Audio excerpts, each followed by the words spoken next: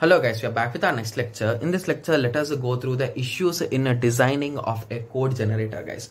So the input to the code generator. So the input to the code generator is the output of code optimizer or intermediate code generator, that is a postfix or a DAG or syntax tree or tree address code.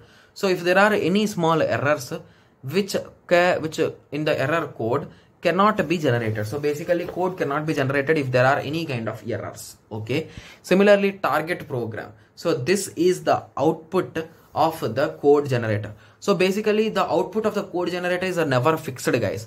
So few compilers, designers who might be requiring assembly language, few might require machine code, few might require reallocatable machine code. So basically this is also an issue that which to decide is really a huge issue, right? Yes. Okay, so assembly language, it allows the subprogram to be separately compiled.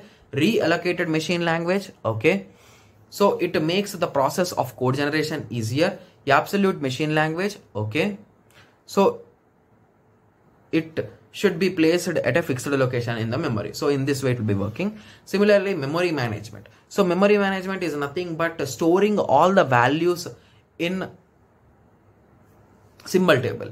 So mapping the names in the source program to the address or in symbol table. Okay. So about symbol table. So mapping the names in the source program to the address or in the symbol table. Okay. Similarly, instruction selection. Okay. So speed and instruction selection is more important as we have many options. So basically here we are having multiple options of 3 address codes and all those things, right? Yes. So basically the selection of code is also important, right? Yes. So if you take a small example, so assume that you are requested or you are required to increment the value, guys. Okay. So a is equals to a plus 1. So using the assembly code, you can do it. So move a comma r0. So r0 value is moved into a. Okay. Okay. So add #1 to r0. So basically to r0 you are adding a plus 1 and move r0 to a. So r0 is pushed into a. So this is nothing but a 3-step increment operation, but the CPU has an operation capacity of increment, guys.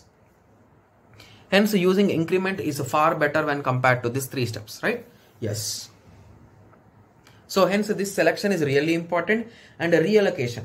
So we have a very limited number of registers, guys. So basically when we need to reallocate the registers, when we need to use those registers is really important, guys. So register allocation and register assignment will also play an important role. So if you notice here we used only single R0 and we did the required calculation, guys. Yes.